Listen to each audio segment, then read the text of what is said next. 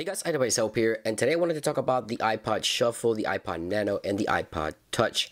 Apple has officially discontinued the iPod Shuffle and the iPod Nano. They will no longer be for sale on Apple's online store. So of course I wanted to go pick one up of each just to make sure that I have them on my collection. Now the only ones that are discontinued are going to be the Shuffle and the Nano. The iPod Touch received a minor update, not internally, but Apple is now lowered the price. 32 gigabytes go for $199 and the 128 for $299. The 16 gigabyte and the 64 gigabyte models have been completely discontinued from Apple's online store. And once the inventory runs out, wherever the iPods are sold, I believe the Shuffle and the Nano will no longer be for sale. Apple is no longer going to be making them. I've never really been a big fan of the iPod Shuffle, but I know a lot of people like them, and some of you guys ask about them.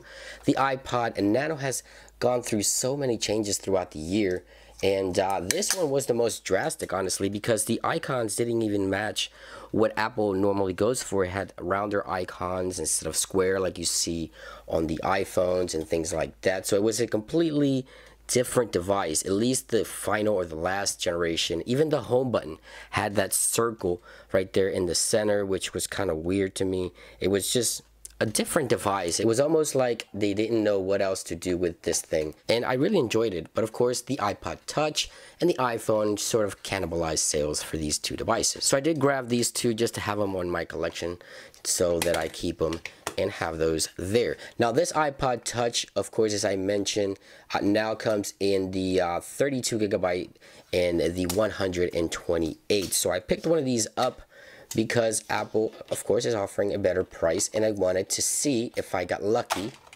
and got a software that I can jailbreak. Honestly, that was the reason why I got it. So let's go ahead and look here and power it up and see what software it's running.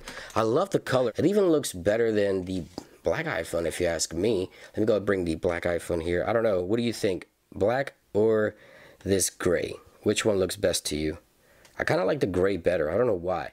But the black is awesome as well on the iPhone. So let's go ahead and boot this up. Let me set it up and see what software is running. Alright, so I'm done setting it up. Let's go ahead and take a look inside. Let's see the software that's running. Hopefully I can jailbreak this thing. General and the moment of truth about... Oh man, 10.2.1. Missed it by 1 digit. Darn it.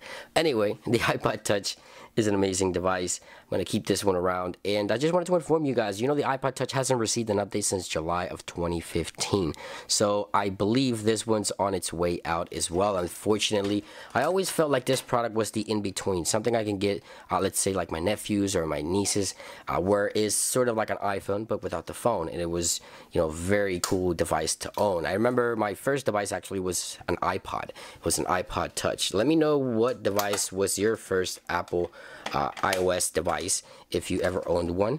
And just informing you guys with this video. I hope you guys enjoyed it. Let me know what you think in the comments down below. Do you think Apple did the right thing by discontinuing the Shuffle, the Nano, and probably in the future the iPod Touch? Let me know what you think in the comments down below. Hope you guys enjoy the video, and I'll see you real soon.